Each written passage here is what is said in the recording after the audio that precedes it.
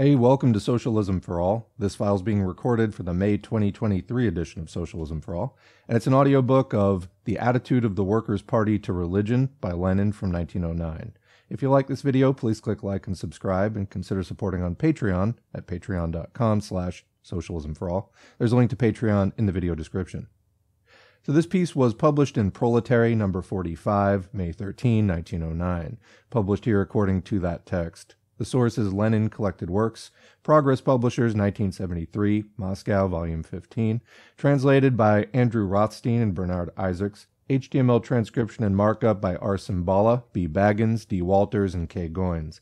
It's in the public domain at the Lenin Internet Archive within the Marxists Internet Archive, and thanks to Marxists Internet Archive, MIA, for hosting this and thousands of other free Marxist texts. Go check them out at marxists.org. Let's begin. Deputy Surkov's speech in the Duma, the Russian parliament, during the debate on the Senate estimates, and the discussion that arose within our Duma group when it considered the draft of this speech, have raised a question which is of extreme importance and urgency at this particular moment. An interest in everything connected with religion is undoubtedly being shown today by wide circles of, quote, society, and has penetrated into the ranks of intellectuals standing close to the working class movement, as well as into certain circles of the workers. It is the absolute duty of social democrats to make a public statement of their attitude toward religion. Social democracy bases its whole world outlook on scientific socialism, i.e. Marxism. The philosophical basis of Marxism, as Marx and Engels repeatedly declared, is dialectical materialism, which has fully taken over the historical traditions of 18th century materialism in France and of Feuerbach, first half of the 19th century, in Germany. A materialism which is absolutely atheistic and positively hostile to all religion. Let us recall that the whole of Engels' Anti-Dühring, which Marx read in manuscript, is an indictment of the materialist and atheist Dühring for not being a consistent materialist and for leaving loopholes for religion and religious philosophy. Let us recall that in his essay on Ludwig Feuerbach, Engels reproaches Feuerbach for combating religion not in order to destroy it, but in order to renovate it, to invent a new, exalted religion, and so forth. Religion is the opium of the people. This dictum by Marx is the cornerstone of the whole Marxist outlook on religion.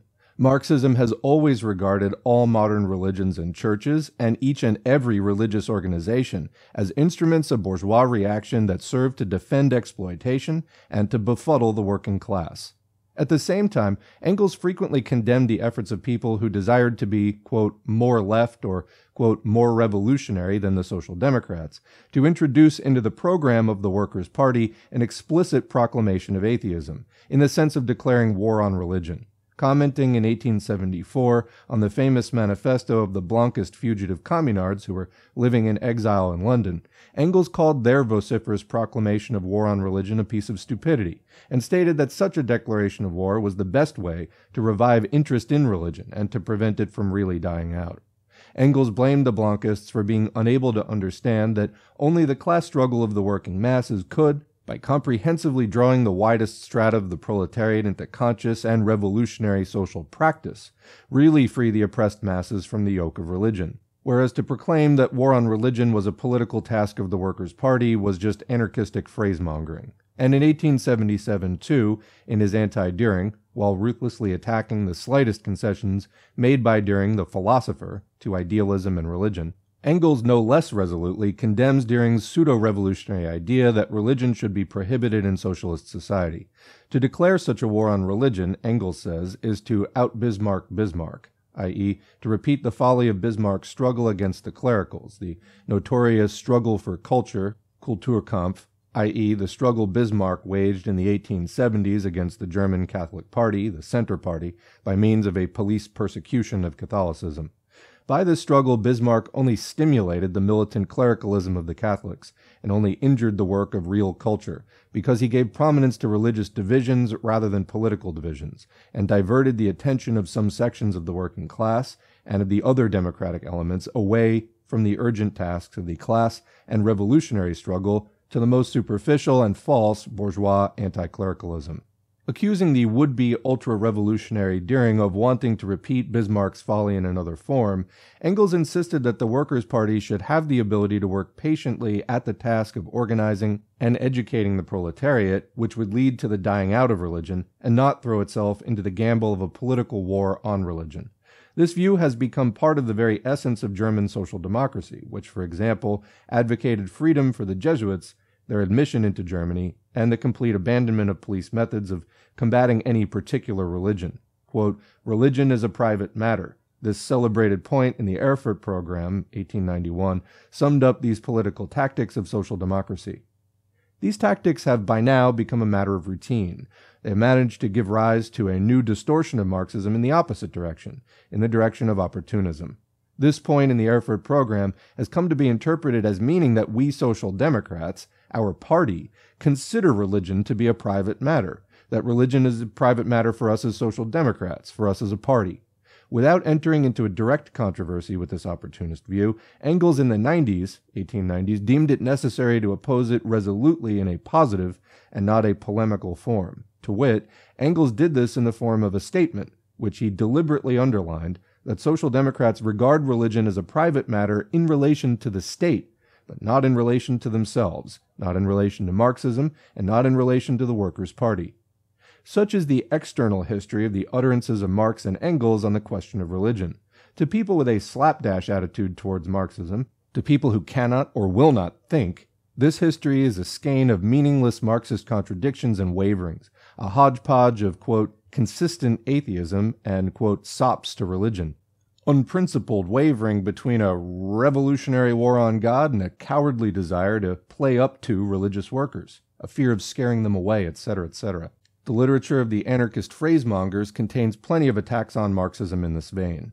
But anybody who is able to treat Marxism at all seriously, to ponder over its philosophical principles and the experience of international social democracy, will readily see that the Marxist tactics in regard to religion are thoroughly consistent and were carefully thought out by Marx and Engels, and that what dilettantes or ignoramuses regard as wavering is but a direct and inevitable deduction from dialectical materialism. It would be a profound mistake to think that the seeming, quote, moderation of Marxism in regard to religion is due to supposed tactical considerations, the desire not to scare away anybody and so forth. On the contrary, in this question too, the political line of Marxism is inseparably bound up with its philosophical principles. Marxism is materialism. As such, it is as relentlessly hostile to religion as was the materialism of the 18th century encyclopedists or the materialism of Feuerbach. This is beyond doubt. But the dialectical materialism of Marx and Engels goes further than the encyclopedists and Feuerbach, for it applies the materialist philosophy to the domain of history, to the domain of the social sciences. We must combat religion. That is the ABC of all materialism, and consequently of Marxism. But Marxism is not a materialism which has stopped at the ABC. Marxism goes further. It says, we must know how to combat religion, and in order to do so we must explain the source of faith and religion among the masses in a materialist way. The combating of religion cannot be confined to abstract ideological preaching, and it must not be reduced to such preaching. It must be linked up with the concrete practice of the class movement, which aims at eliminating the social roots of religion. Why does religion retain its hold on the backward sections of the town proletariat, on broad sections of the semi-proletariat, and on the mass of the peasantry? Because of the ignorance of the people, replies the bourgeois progressist, the radical, or the bourgeois materialist. And so, down with religion and long live atheism. The dissemination of atheist views is our chief task. The Marxist says this is not true, that it is a superficial view, the view of narrow bourgeois uplifters. It does not explain the roots of religion profoundly enough. It explains them not in a materialist but in an idealist way. In modern capitalist countries, these roots are mainly social. The deepest root of religion today is the socially downtrodden condition of the working masses and their apparently complete helplessness in face of the blind forces of capitalism, which every day and every hour inflicts upon ordinary working people the most horrible suffering and the most savage torment, 1,000 times more severe than those inflicted by extraordinary events such as wars, earthquakes, etc. Fear made the gods. Fear of the blind force of capital, blind because it cannot be foreseen by the masses of the people, a force which at every step in the life of the proletarian and small proprietor threatens to inflict, and does inflict, quote, sudden, quote, unexpected, quote, accidental ruin, destruction, pauperism, prostitution, death from starvation. Such is the root of modern religion, which the materialist must bear in mind first and foremost if he does not want to remain an infant school materialist. No educational book can eradicate religion from the minds of masses who are crushed by capitalist hard labor, and who are at the mercy of the blind destructive forces of capitalism, until those masses themselves learn to fight this root of religion, fight the rule of capital in all its forms, in a united, organized, planned, and conscious way. Does this mean that educational books against religion are harmful or unnecessary? No, nothing of the kind. It means that social democracy's atheist propaganda must be subordinated to its basic task, the development of the class struggle of the exploited masses against the exploiters. This proposition may not be understood, or at least not immediately understood, by one who has not pondered over the principles of dialectical materialism, i.e., the philosophy of Marx and Engels. How is that, he will say? Is ideological propaganda, the preaching of definite ideas, the struggle against that enemy of culture and progress which has persisted for thousands of years, religion, to be subordinated to the class struggle, i.e., the struggle for definite practical aims in the economic and political field? This is one of those current objections to Marxism which testify to a complete misunderstanding of Marxian dialectics. The contradiction which perplexes these objectors is a real contradiction in real life, i.e., a dialectical contradiction, not a verbal or invented one. To draw a hard and fast line between the theoretical propaganda of atheism, i.e., the destruction of religious beliefs among certain sections of the proletariat, and the success, the progress, and the conditions of the class struggle of these sections, is to reason undialectically, to transform a shifting and relative boundary into an absolute boundary. It is forcibly to disconnect what is indissolubly connected in real life. Let us take an example. The proletariat in a particular region and in a particular industry is divided, let's assume, into an advanced section of fairly class-conscious social democrats, Marxists, who are of course atheists, and rather backward workers who are still connected with the countryside and with the peasantry, and who believe in God, go to church, or are even under the direct influence of the local priest, who, let's suppose, is organizing a Christian labor union. Let us assume, furthermore, that the economic struggle in this locality has resulted in a strike. It is the duty of a Marxist to place the success of the strike movement above everything else, vigorously to counteract the division of the workers in this struggle into atheists and Christians, vigorously to oppose any such division. Atheist propaganda in such circumstances may be both unnecessary and harmful, not from the Philistine fear of scaring away the backward sections, of losing a seat in the elections, and so on, but out of consideration for the real progress of the class struggle, which in the conditions of modern capitalist society will convert Christian workers to social democracy and to atheism 100 times better than bald atheist propaganda on its own. Comment, this is absolutely true. Without a strong labor movement, you are never going to have a strong socialist movement. The one is a prerequisite for the other. The proletariat must be organized and must be aware of its own strength when organized. Now, unions themselves are not socialism, do not necessarily lead directly to socialism. Sometimes they can have kind of a social chauvinist position, which does not take on capitalism in any kind of a revolutionary way. However, in order to build that revolutionary consciousness beyond just trade union consciousness, you do need the union first in a country that is mainly proletarian. So yeah, you don't want to break up the successful union drive by deciding that that's the time to pit Christians versus atheists and make the struggle over religious ideology the main thing. It clearly is not at that time.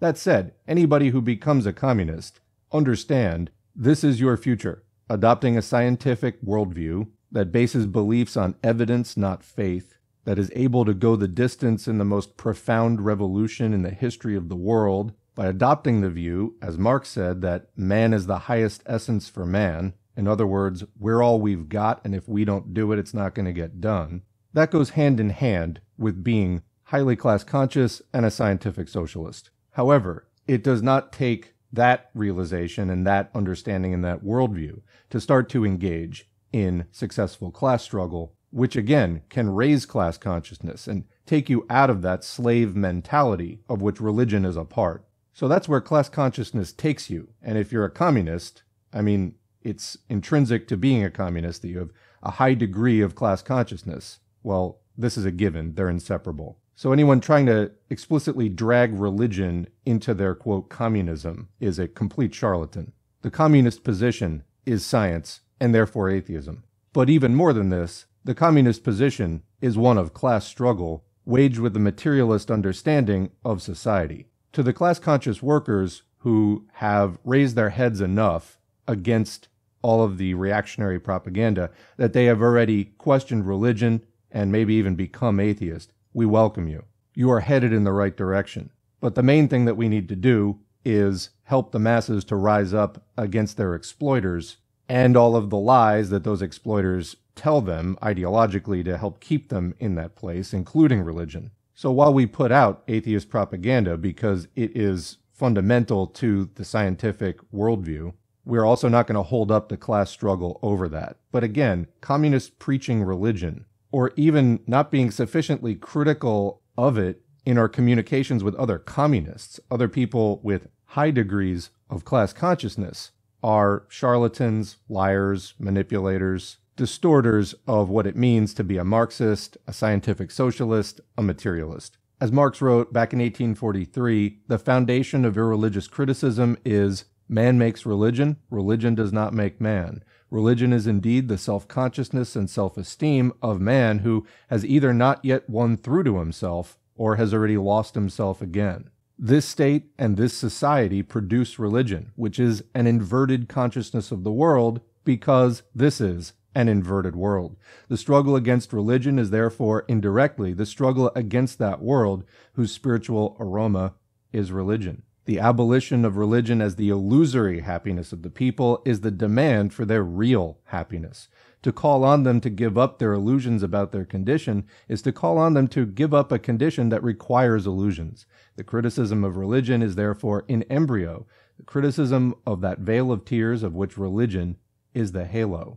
Quoting from the same document, Introduction to a Contribution to the Critique of Hegel's Philosophy of Right by Marx, the criticism of religion is the prerequisite of all criticism, and ends with the teaching that man is the highest essence for man, hence with the categoric imperative to overthrow all relations in which man is a debased, enslaved, abandoned, despicable essence. So no doubt, religion is a symptom of the suffering and exploitation of class society. We absolutely want to abolish that. It has no place being promoted by people trying to overthrow the exploitation-based set of social relations and build a world free of exploitation in its place. Religion will not be a part of that world without exploitation because religion is that mental narcotic given to the exploited so that they can bear their exploitation, so that they can continue to be exploited.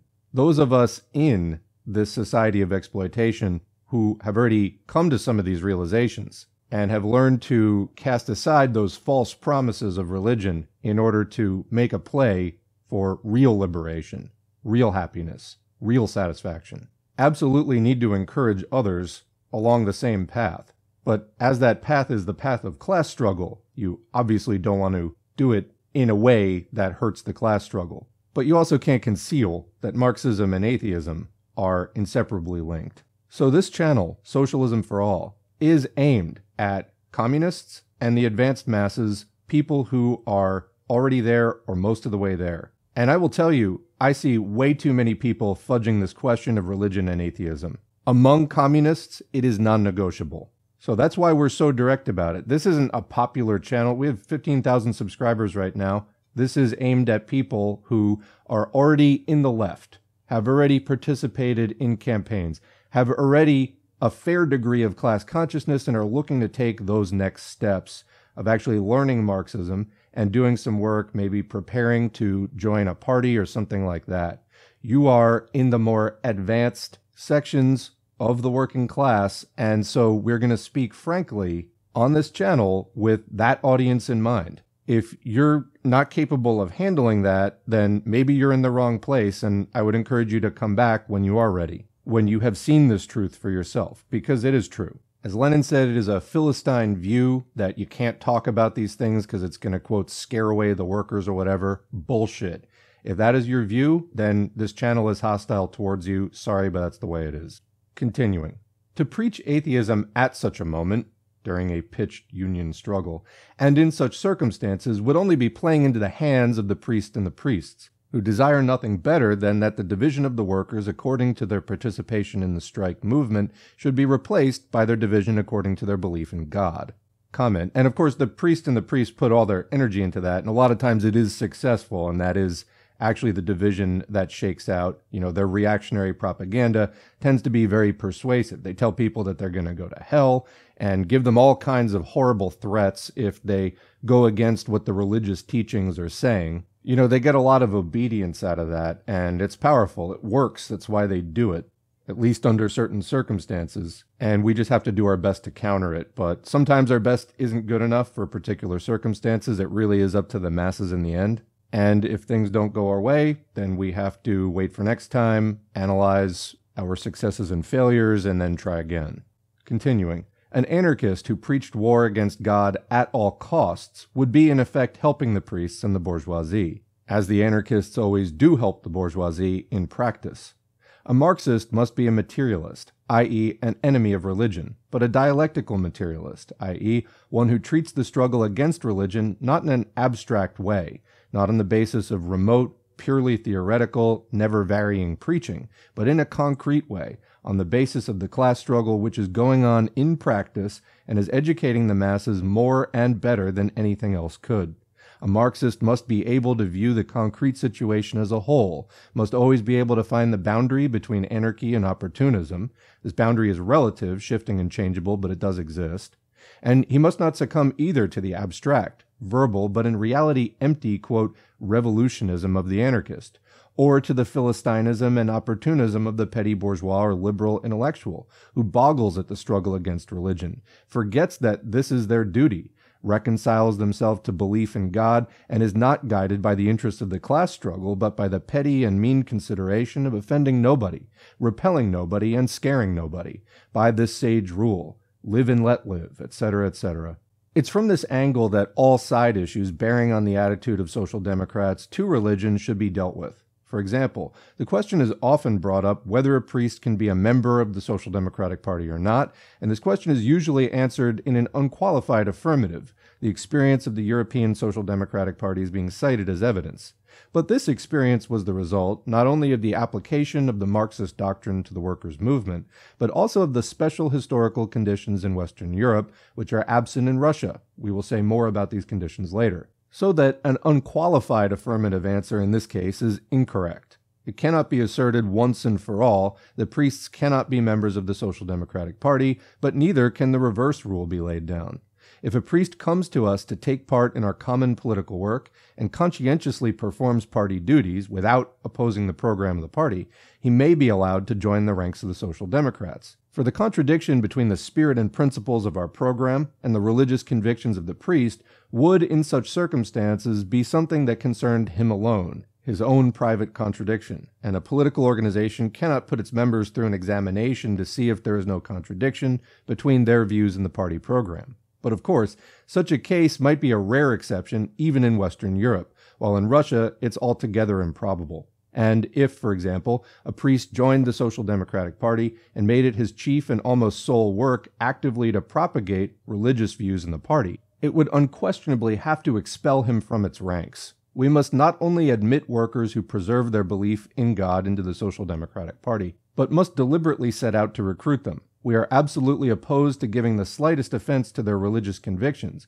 but we recruit them in order to educate them in the spirit of our program, and not in order to permit an active struggle against it. We allow freedom of opinion within the party, but to certain limits, determined by freedom of grouping. We are not obliged to go hand in hand with active preachers of views that are repudiated by the majority of the party.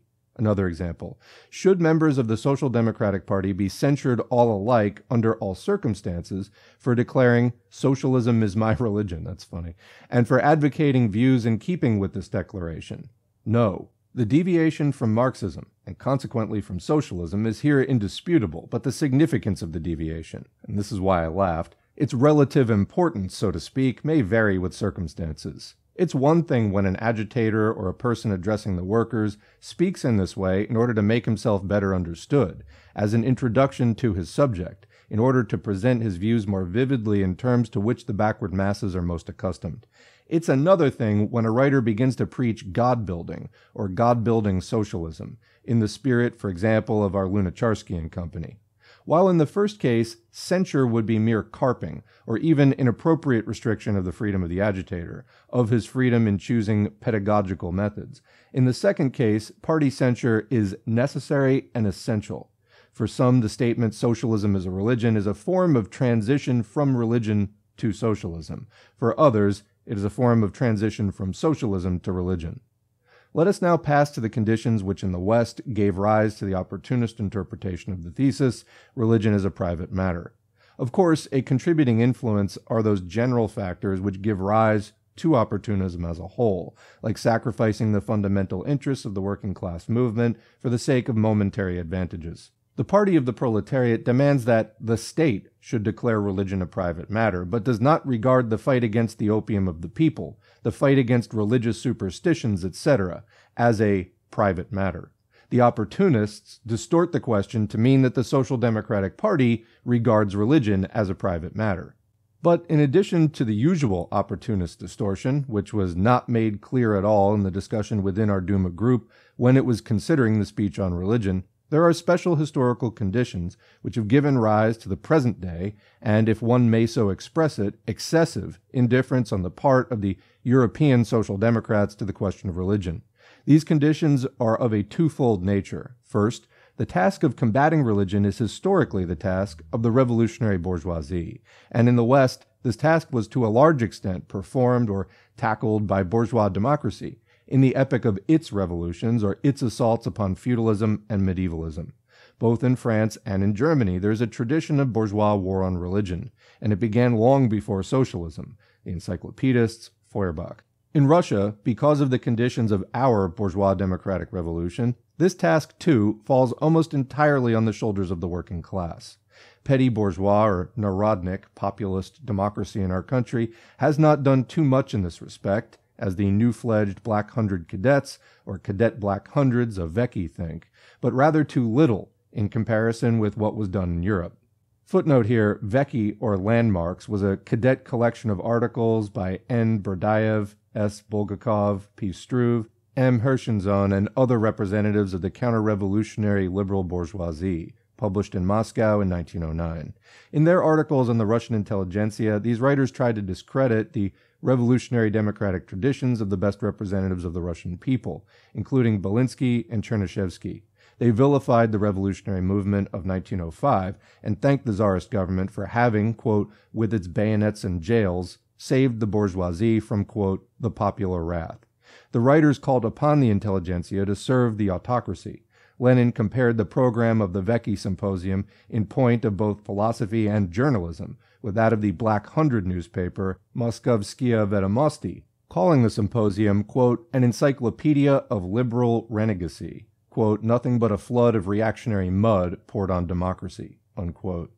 And for those who don't know the Black Hundreds, this was an extreme reactionary, monarchist, anti-Jewish group. This was before the age of fascism proper, but a lot of similarities, arch-reactionaries. Back to the main text. On the other hand, the tradition of bourgeois war on religion has given rise in Europe to a specifically bourgeois distortion of this war by anarchism, which, as the Marxists have long explained time and again, takes its stand on the bourgeois world outlook, in spite of all the, quote, fury of its attacks on the bourgeoisie. The anarchists and Blanquists in the Latin countries, Most, who incidentally was a pupil of Dühring and his ilk in Germany, the anarchists in Austria in the 1880s, all carried revolutionary phrasemongering in the struggle against religion to a ne plus ultra, ultimate high point. It is not surprising that, compared with the anarchists, the European Social Democrats now go to the other extreme. This is quite understandable and to a certain extent legitimate, but it would be wrong for us Russian Social Democrats to forget the special historical conditions of the West.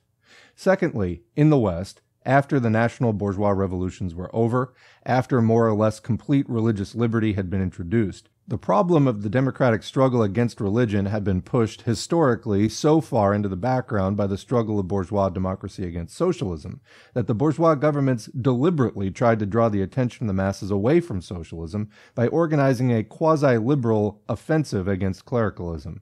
Such was the character of the Kulturkampf in Germany and of the struggle of the bourgeois republicans against clericalism in France. Bourgeois anti-clericalism as a means of drawing the attention of the working class masses away from socialism. This is what preceded the spread of the modern spirit of indifference to the struggle against religion among the Social Democrats in the West. And this again is quite understandable and legitimate because Social Democrats had to counteract bourgeois and Bismarckian anti-clericalism by subordinating the struggle against religion to the struggle for socialism. So comment here, this is quite an important point, I think. The Marxists, in other words, because the bourgeoisie had moved back into the space of anti-clericalism, wanted to recontextualize the struggle against religion in terms of the broader struggle against capitalism. But you can't go too far. I feel like this tendency pervades today, although in an even less principled form, where just anything the bourgeoisie says is automatically wrong. That's not the case. So is it wrong to be, anti-clerical, anti-religion? No. But the bourgeoisie is going to do it in a way which tries to benefit capitalism. So a lot of people fall for this kind of knee-jerk contrarianism, getting confused, for example, by like corporate pride campaigns, where they look and see, oh, look, a large corporation, which, exploits me, is being nice in a superficial way to LGBTQ plus people. Therefore, it's, I guess, revolutionary to just do the exact opposite. Start being mean to LGBTQ plus people and hating them. I'm very smart.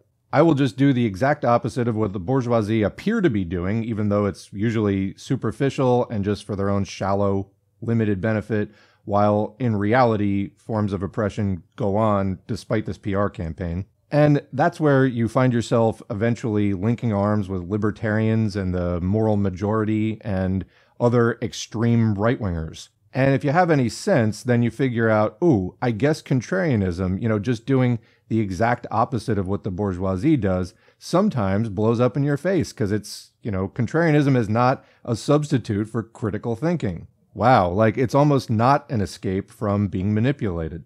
Anyway, continuing. In Russia, conditions are quite different. The proletariat is the leader of our bourgeois democratic revolution. Its party must be the ideological leader in the struggle against all attributes of medievalism, including the old official religion, and every attempt to refurbish it or make out a new or different case for it, etc. Therefore, while Engels was comparatively mild in correcting the opportunism of the German Social Democrats, who were substituting for the demand of the Workers' Party that the state should declare religion a private matter, the declaration that religion is a private matter for the Social Democrats themselves. And for the Social Democratic Party, it is clear that the importation of this German distortion by the Russian opportunists would have merited a rebuke 100 times more severe by Engels. By declaring from the Duma rostrum that religion is the opium of the people, our Duma group acted quite correctly, and thus created a precedent which should serve as a basis for all utterances by Russian Social Democrats on the question of religion. Should they have gone further and developed the atheist argument in greater detail? We think not. This might have brought the risk of the political party of the proletariat exaggerating the struggle against religion. It might have resulted in obliterating the distinction between the bourgeois and the socialist struggle against religion. The first duty of the Social Democratic group in the Black Hundred Duma has been discharged with honor. The second duty, and perhaps the most important for Social Democrats, namely to explain the class role of the church and the clergy in supporting the Black Hundred government and the bourgeoisie in its fight against the working class, has also been discharged with honor. Of course, very much more might be said on this subject, and the Social Democrats in their future utterances will know how to amplify Comrade Surkov's speech. But still, his speech was excellent, and its circulation by all party organizations is the direct duty of our party. The third duty was to explain in full detail the correct meaning of the proposition, so often distorted by the German opportunists that, quote, religion is a private matter. This, unfortunately, Comrade Surkov did not do. It is all the more regrettable because in the earlier activity of the Duma group, a mistake had been committed on this question by Comrade Belousov, and was pointed out at the time by Proletary. The discussion in the Duma group shows that the dispute about atheism has screened from it the question of the proper interpretation of the celebrated demand that religion should be proclaimed a private matter.